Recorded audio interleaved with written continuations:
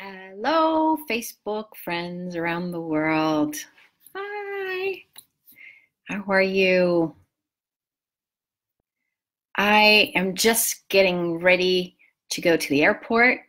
I'm in Tokyo right now, and I was just looking at the last 5 days of my life, and just so grateful.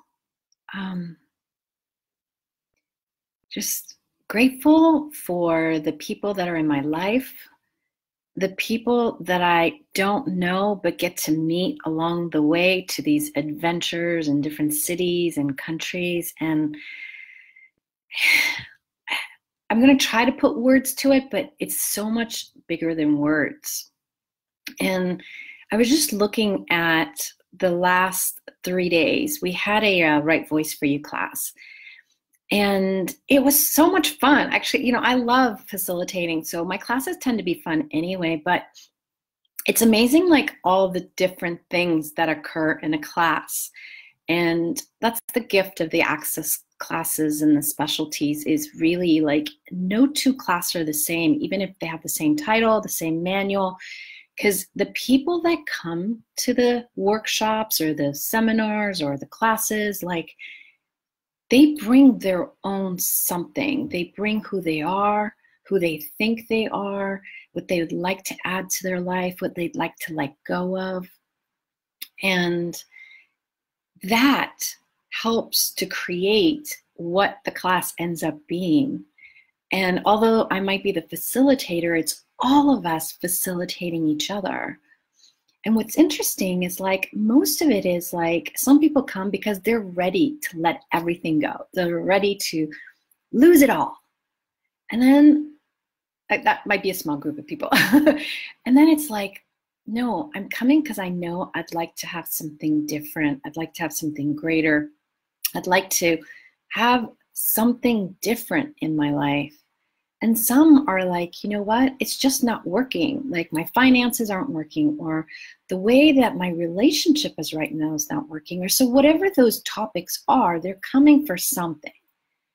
And the interesting part is that when we're all together, everything melts.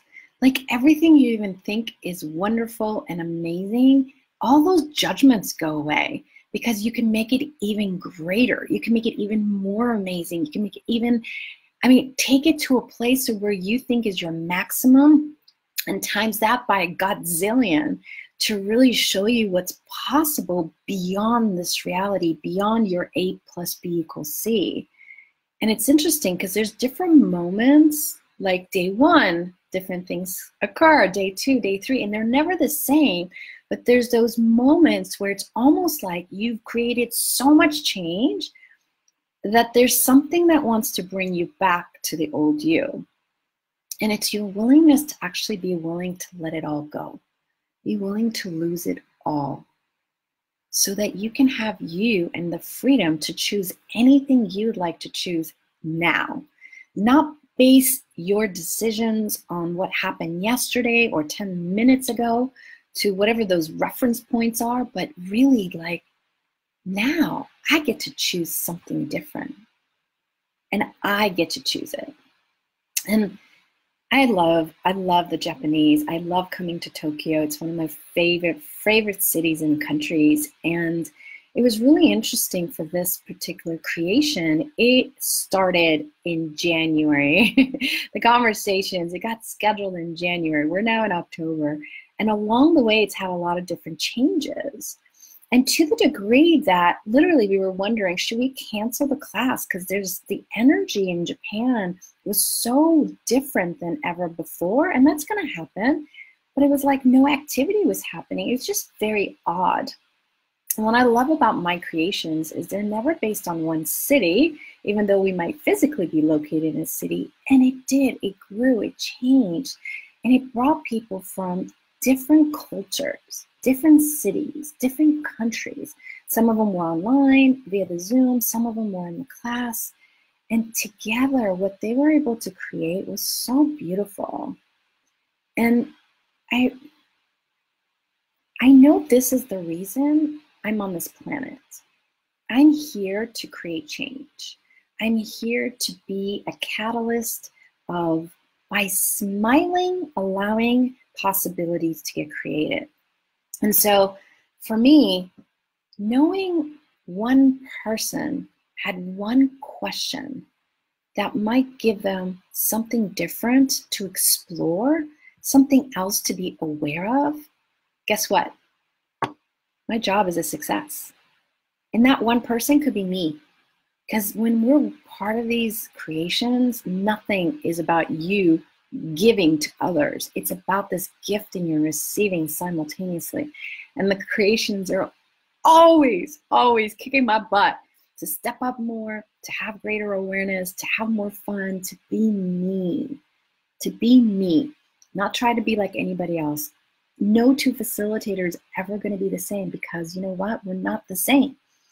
Topic can be the same and the outcomes will never be the same.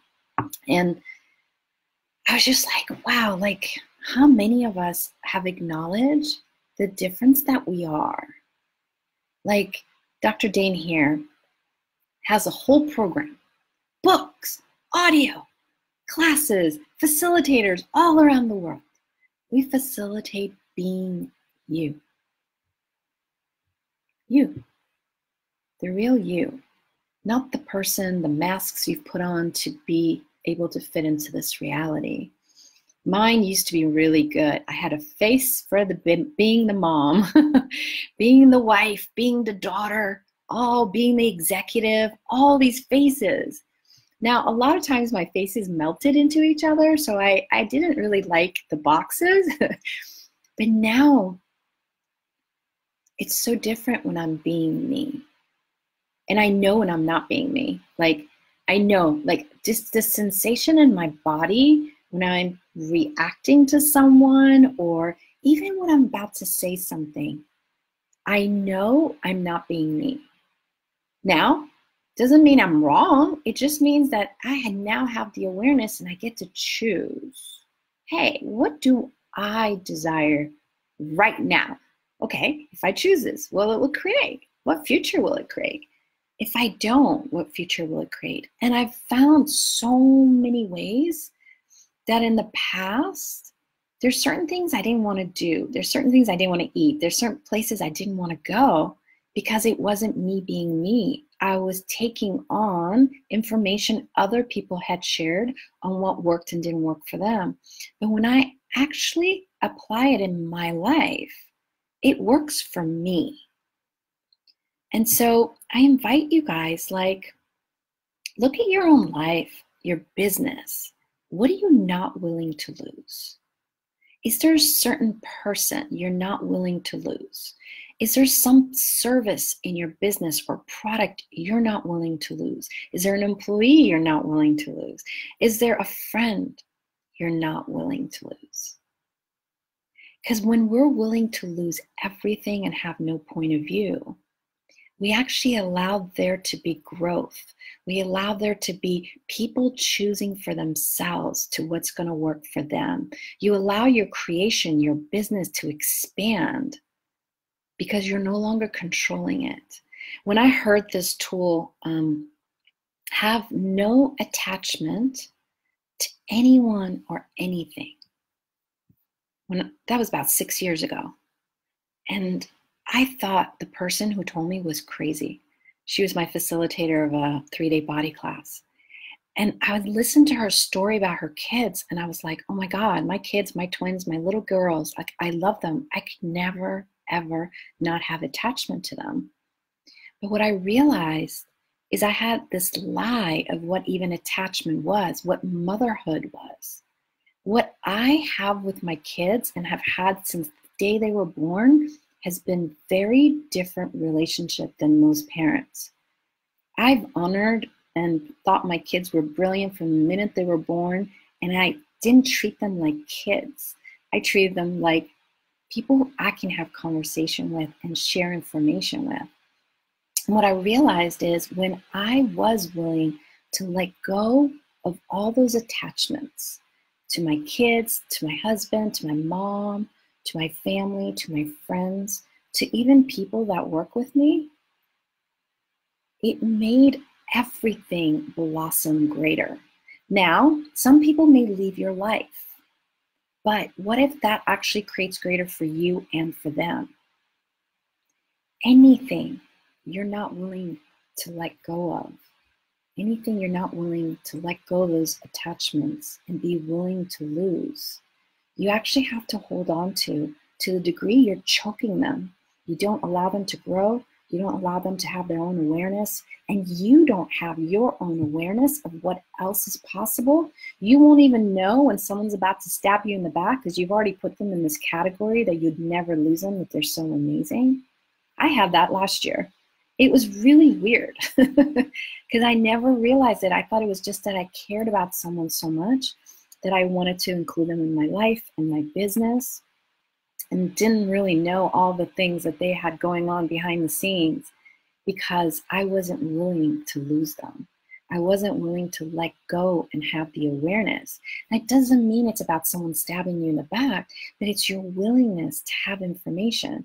With my kids, it's not about them stabbing me in my back, but it's about allowing them to choose what's going to work for them. Mariah, what she chooses doesn't mean it's going to work for her twin sister who's identical to her. They're not identical. They just happen to both be born at the same time from one egg that's split in two. Every single one of us is different. And every single one of us has attachment to things that if we were willing to let them go, we would be able to have everything we're asking for. So I want to ask you guys, like, you know, you hear this question all the time, but like, if you were to explore your life right now, okay, and be grateful for everything. No money in the bank, be grateful for that. You have no job, be grateful for that.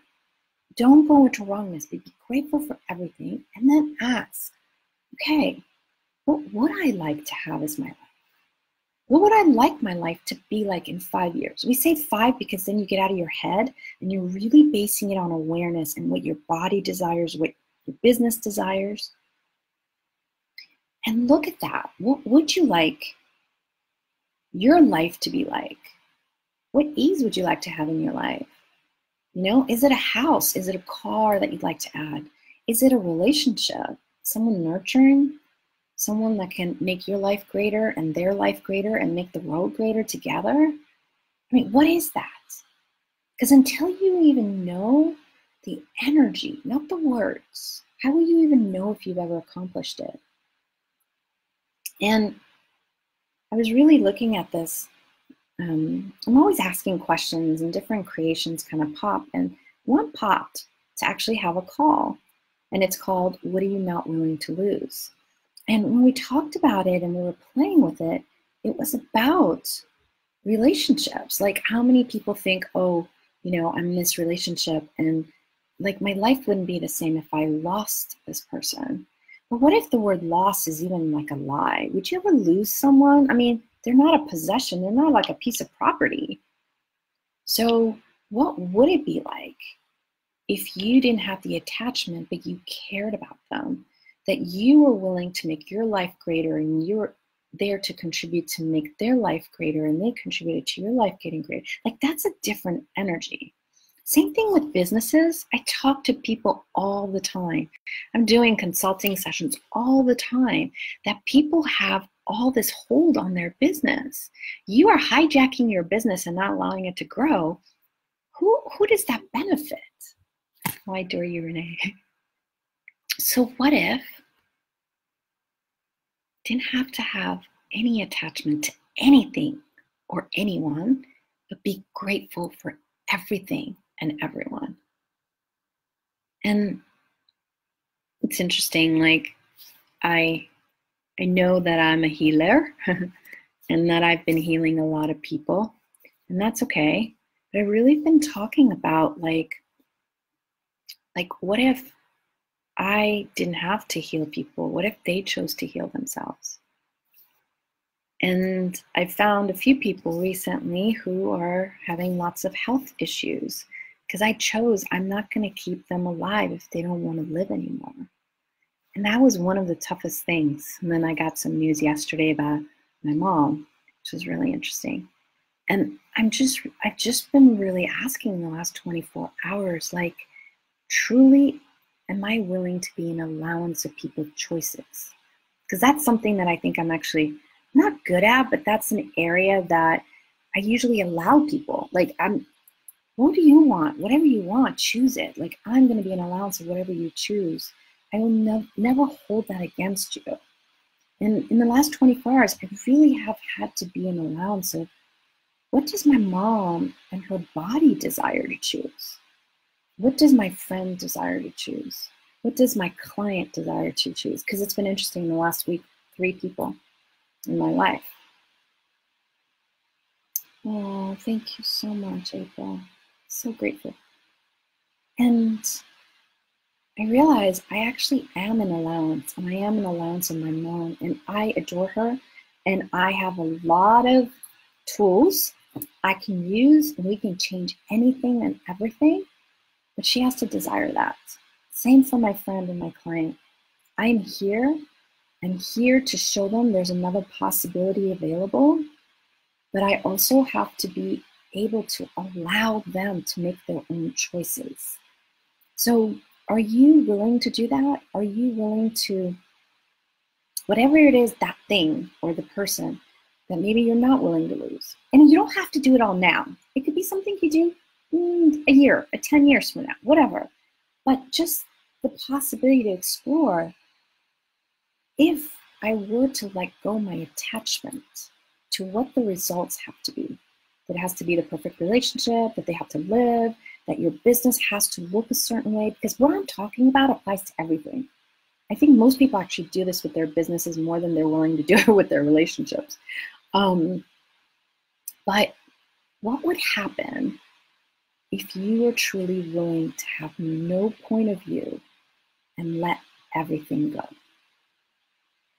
Doesn't mean it actually goes. It means all your attachments, all your energies, all your reference points, all the ways you've made it solid and significant, it has to look a certain way. And you allow those energies to actually be free-flowing like they desire to be, so that it can have opportunities, so it can have possibilities, so it can grow, it can expand. So, it's going to look different for each of us, and there will never be one magic pill for this either. And there'll be phases, like, it might be, it's easier to do that with your business than it is with your kids. It might be easier to do with your husband or wife than it is with your kids. It's going to look different for each of us. But I invite you guys, gratitude is one of the greatest gifts. If you don't go into judgment of them or you, but you ask from that space of gratitude, what else is truly possible? So in the next few days, 3 days, we are going to explore this topic, and it's going to look different for everyone. And I invite you guys, if that might be something that might contribute to your life, your relationships, your business, or whatever, come and play. It's actually in different languages too. We have Russian, German, and French. So if that's something that might assist people, but it's not about the call. It's like, what could you be grateful for? And with your gratitude, let go of the attachments. What could that create for you? But what can it also invite in your life? Not just the people that you think you know, but what can it also invite when you let go to who else can also receive this energy and these possibilities? And how can they apply it to their life, their business, their relationships? Because that's the thing. By me choosing, it's not just about me. Now those possibilities are available in the whole world. So then it becomes available for anyone else that desires to choose it. And you guys know that already. So it's time for me to get going to the airport. So I'm going to say goodbye here.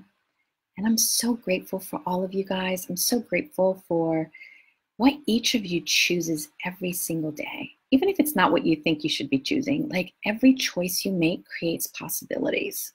So thank you for that. And never let anything or anyone stop you. Like I was talking earlier in this conversation about this particular event in Tokyo, the change that occurred in everyone, not one person, but everyone, was just so beautiful and so empowering. And what if we didn't let anything stop us, including us? But what if nobody's opinion mattered and you were going to choose for you no matter what?